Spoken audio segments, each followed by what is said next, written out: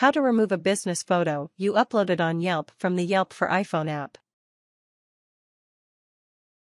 Have you ever uploaded a really bad photo that you wanted to now remove from your Yelp account for a business?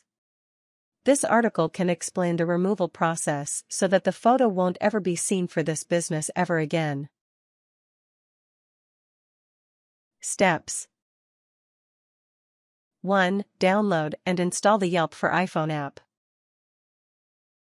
2. Log into your account on the app. 3. Tap the About Me button from the bottom of the screen. 4. Scroll the page up a bit and tap the Business Photos option. 5. Locate the photo that you'd like to delete and tap the photo. 6. Look for and tap the 3 dots icon at the bottom of the screen to the left of the like thumbs up button. 7. Tap the Delete Photo option. 8. Confirm the deletion of the photo. Tap the Delete button.